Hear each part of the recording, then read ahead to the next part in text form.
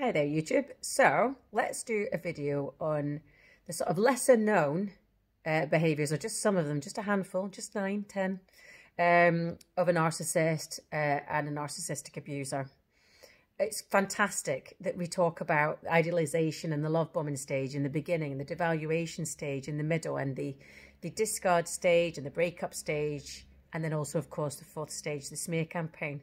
It's great we talk about these. It's amazing we talk about coercive control and gaslighting. But there are so many red flags, abuse terms, phrases, behaviours, that it is absolutely critical you learn about if you're going to avoid narcissists, if you're going to dump them early days, if you're going to recover and get closure. That's why I wrote my first book, Dangerous Normal People. Okay, so that's it there. Back to front, of course, and upside down. That's why I wrote Dangerous Normal People, because it has 112 terms, okay? And I don't know anybody else that's written a book that's structured like a story of abuse, and then at the end of each chapter, which is a month of the abuse, little study section. It's fantastic, okay? So it's like a memoir, but also a little study guide. And that has 112 terms in it. So I've just plucked another 9 that I don't think you'll necessarily have had, especially not all together, when watching another expert's video. So let's start, okay? So something that you need to look out for is the super couple. This is like they are on a stage. They look fantastic. They bounce off each other. They're incredibly well connected with each other. There's a vibe around them. If you're in that couple and you're the victim, you feel special. You're being idolized. You are part of the most amazing film ever. You know, the reason it feels amazing is because the narcissist is mirroring you, and you feel like in the moment, and you feel so connected, and you're like, I've never met anyone. This is the love of my life, or this is the best friend I've ever had, or this is the best colleague, best job I've ever had, because narcissists, of course, can move in all different contexts. So being part of the super couple, okay, that's critical. It's incredibly Machiavellian. It's very egotistical, but you're in love, or you're in lust, or you're just loving life. You don't know that's happening. The narcissist does. So look out for that.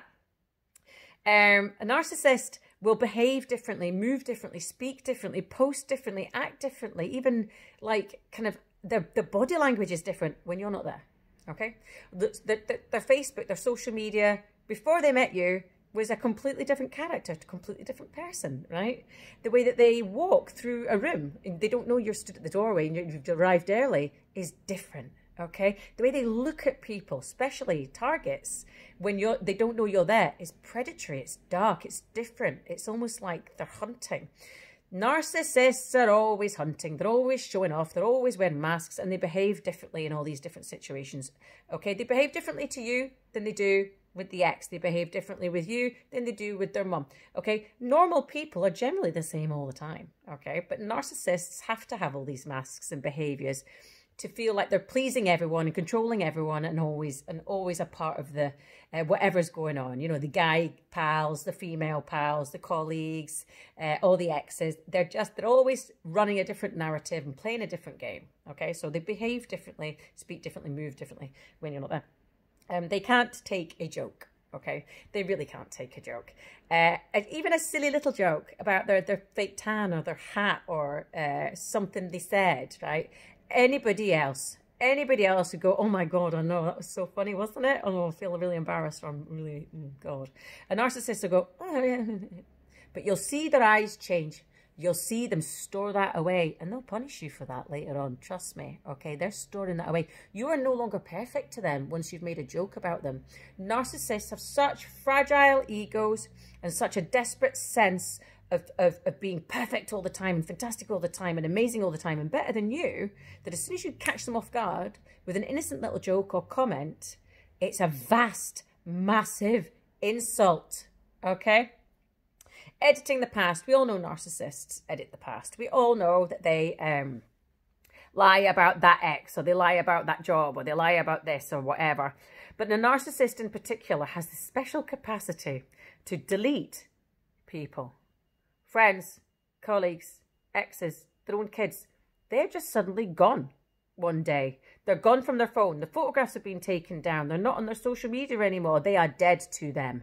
That is not normal behaviour for anybody, but that somebody basically is almost killed. Obviously not, you know, practically. Well, unless you read my second book, The Notch, which is where my narcissist is a serial killer. Anyway, narcissists can just have the opportunity to literally wipe out and make someone invisible, okay? That is highly sociopathic and actually sadistic because it's cruel, okay?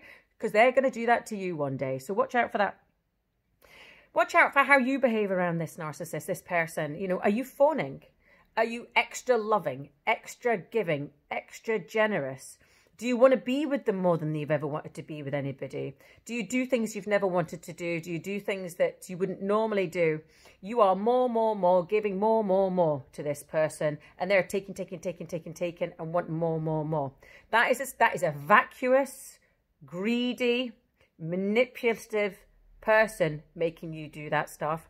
And you are doing it because the narcissist has showed you in the beginning you can be the power couple. And the feeling of being a power couple and being amazing and perfect and incredible and everyone looking at you and admiring you and being jealous of you is Machiavellian. But the narcissist makes you feel that way. It's like a drug, yeah? So you want to keep the drug, right? So that's why you fawn, and that's called fawning. Invasions of privacy. Narcissists always have to keep tabs on you.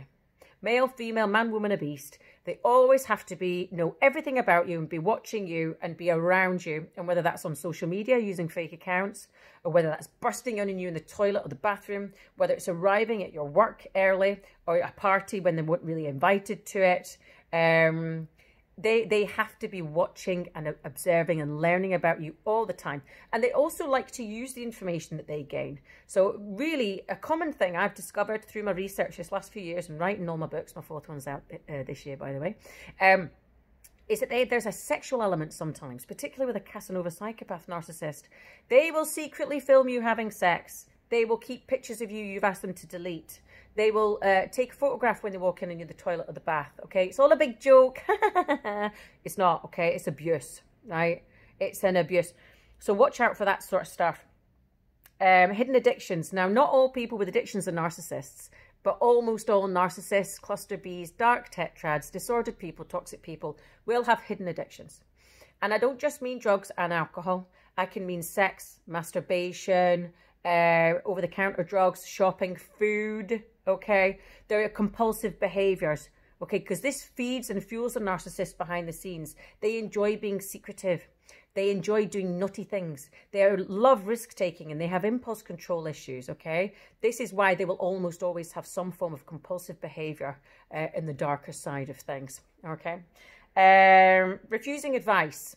Narcissists don't want to change. They don't want their life to be better. They don't want you to be happier, okay? So in my experience, particularly in Dangerous Normal People, he claimed to have issues seeing his child with one particular on-off supply, okay?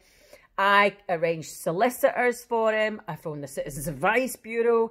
I phoned fathers' charities. I researched post-separation abuse. I researched parental alienation. I reached out to her. That did not go well. And I still have the message as well, by the way. So it wasn't abusive or threatening. Anyway, off piece there. You really need to buy Dangerous Normal People, guys, if you want to really know the background to all of this. So narcissists, they'll just not turn up to these appointments. They just won't answer the phone when these people you've arranged to help them, counselors, therapists, whatever it is you are doing to try and help your narcissist. Because when your narcissist is happy, you are not abused. You are not cheated on. You are not on eggshells. They don't want you to be comfortable. Okay, they get more human supply and more fuel from you when you're upset, anxious, phoning, freaking out, panicking, texting, trying to fix things for them. They don't want to let that go. So a narcissist and toxic person will not proactively fix anything that's fucking up your relationship or your life. They will not tell that ex to go away. They will not see that solicitor. They will not stop gambling. They will not stop drinking. They don't want to change and they don't take advice. Okay, that's a really big one. Encouraging you to gossip about and bitch about people that you had in your life and have in your life. that the narcissist feels threatened by. And I mean threatened as in, how dare you have other friends? How dare you have supporters? How dare you have people in your life that probably don't like the narcissist? So they'll start getting information from you. They'll say, God, I thought she looked rough today. And there's this sort of expectation that you go, yeah, she did. The narcissist then stores that. 6 months' time, he or she will say to that person, Lucy, that's me, by the way, Lucy said you look rough. You've lost a friend and they've gained a flying monkey. So watch out for that very subtle isolation and that gossip mongering and bitching and information gathering that's really unpleasant to get you up in the end. It's also a type of triangulation, by the way. What else have I got? I think that's about it. By the way, I've got leave-in conditioner in. It's not very attractive, is it? I'm doing my best. So, yeah, I think that's it. I've done my best, right? So please do subscribe. Don't watch the videos and just kind of like disappear, okay? 70% of people who watch my videos and they even press like don't subscribe. Please subscribe. I only do a video once or twice a month, so you won't be bombarded, okay? I take requests. I'm very nice that way. Please do look up my books. I've got 3 books out, different versions of narcissistic abuse, different viewpoints, first-person narrative, so hearing how a narcissist thinks, victim narrative, hearing how the victim thinks, study guides, memoirs, really good thrillers. They all have a happy ending, albeit illegal ones. And I think you'll really like them. So look up L.W. Hawksby on Amazon or any good online book site and have a wee look. Have a look at the reviews as well.